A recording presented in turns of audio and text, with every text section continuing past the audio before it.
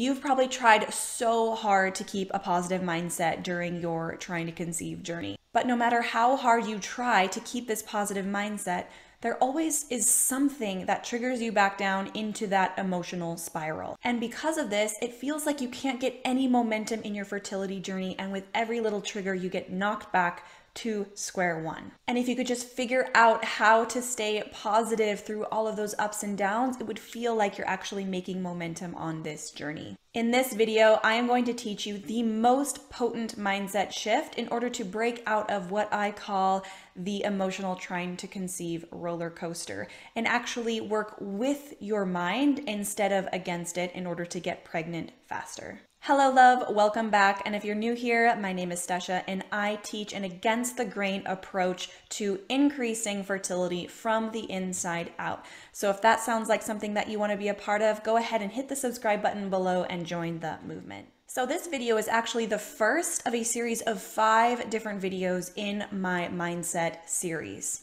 And I'm about to give you the first mindset shift, which this alone will change the trajectory of your fertility journey forever. Now, the biggest mistake that I see most women make when they are trying to get pregnant is that they focus way too much on the outcome of getting pregnant. Now, you might be thinking, duh, aren't we all trying to get pregnant here? But here's what happens when we put all of our focus, all of our pressure on that outcome of getting pregnant. The biggest thing is that if you don't get pregnant right away or as expected, which who really does anymore, then you're immediately going to start panicking and wondering if there is something wrong. And because we've been conditioned to search for answers and solutions outside of ourselves, this leads to always looking for things to do outside of you, bouncing from one expert to the next, one strategy to the next, filling up your fertility to-do list with all of the things that you need to do in order to get pregnant, until eventually you get so overwhelmed and so burnt out with all of the have-to-dos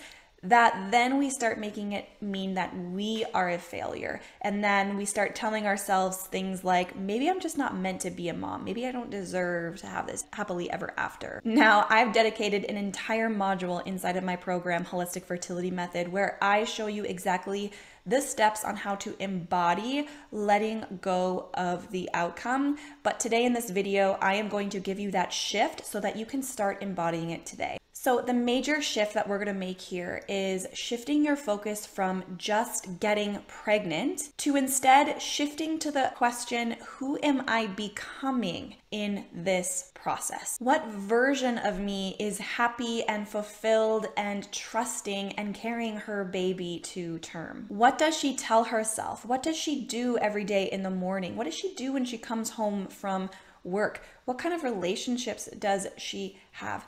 How is her self-worth? What does she think about herself? These are the kinds of questions that will help you detach or become unattached rather to the outcome of getting pregnant and focus more on the inner work and who you are becoming in the process. Here's why this is so important. Think about a time when you really put yourself out there in order to reach a goal. Maybe you worked overtime, maybe it was in school and you doubled down in order to get A's, and you really tried so hard in order to get the thing at the end. Perfect example of this is if you're trying to lose weight.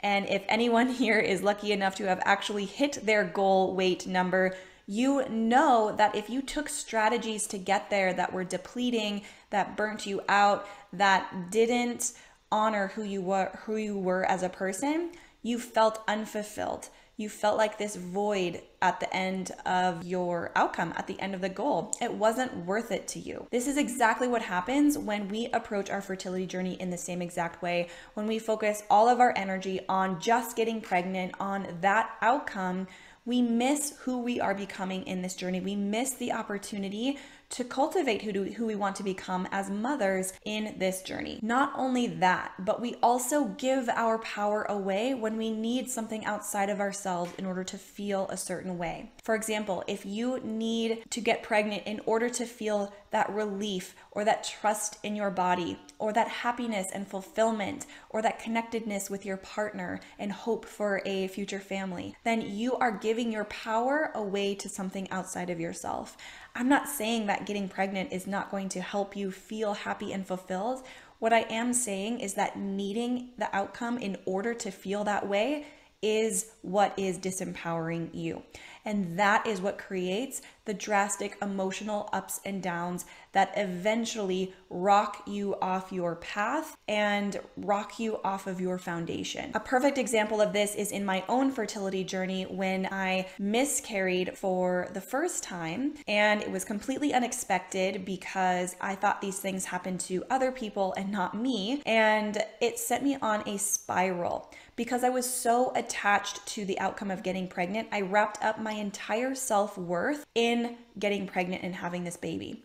So when I miscarried and it didn't happen, I felt this incredible void within me. And this void was insatiable because I was trying to fulfill my worthiness and my happiness with something out of my control, something outside of me, instead of filling my own cup and feeling worthy and enough despite anything that was going to happen outside of my life. And because I was so attached to getting pregnant and I needed that to happen in order to feel okay and secure in who I was, I did everything from a place of fear, from a place of scarcity in order to try to get pregnant. I spent upwards of $6,000 on functional testing to figure out what was wrong with my body. I tracked my ovulation obsessively every single month and analyzed and was looking for anything that could be wrong or prove that I was unworthy. I got so mad and jealous when other people around me were getting pregnant because I felt like comparing myself, well, what do they have that I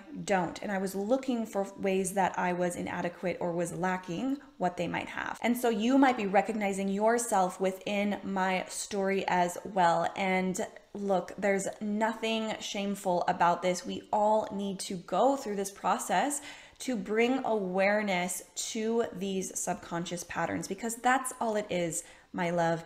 This unworthiness, this attachment to the outcome, it is all learned. It is all conditioning from our loving parents, from our broken society.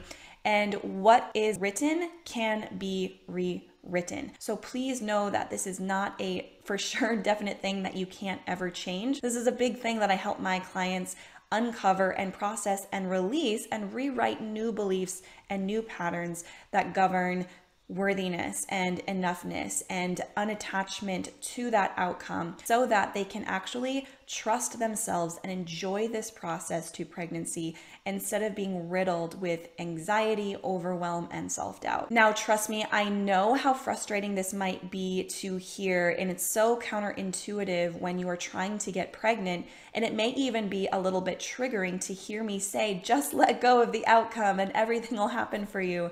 That's definitely not what I'm promising today, but I do want you to know that I came from this exact same place, and it's why I can speak to it such in depth. And I want you to know that this was the one thing when I could truly be unattached to the outcome. This was the one thing that shifted my nervous system from survival mode into fertile mode at a cellular level. So not only was my mental and emotional experience so much better during this journey, but my physiology, my fertility, my hormones were balancing, my PCOS was clearing up, my adrenal fatigue was healing, and even my egg quality was improving, and the cycle regularity and my ovulation was all improving. And I didn't have to micromanage any of it because I was healing from the inside out. And that's why these mindset shifts are so incredibly powerful, because when you can leverage the mind-body connection, it's almost like we take over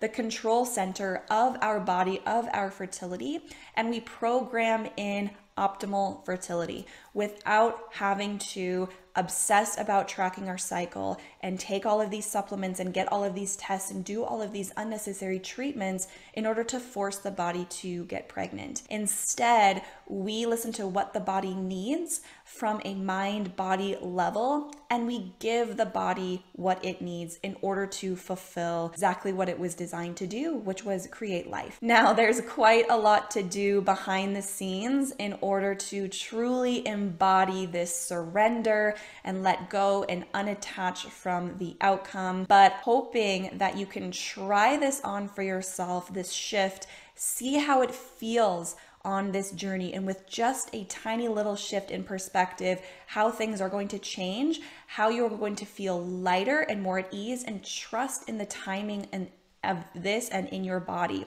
It is so worth it, my love, because getting pregnant doesn't have to be hard. It doesn't have to feel like an uphill battle, because when we can reprogram our beliefs about what it takes to get pregnant, that's when everything changes for you. So now that you have the first mindset shift, be sure to click onto the next video linked here onto the side of the screen so that you can understand how to come home to yourself, make that second shift without having to sacrifice who you are anymore, and just gonna allow you to get pregnant even faster. All right, I'll see you there.